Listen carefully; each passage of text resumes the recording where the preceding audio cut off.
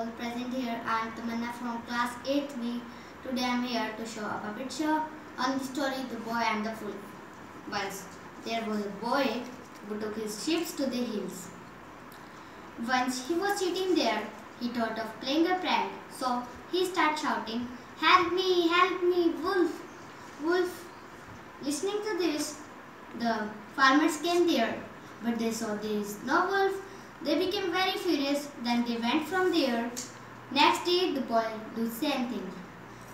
And the farmers came there, but they again saw there is no wolf.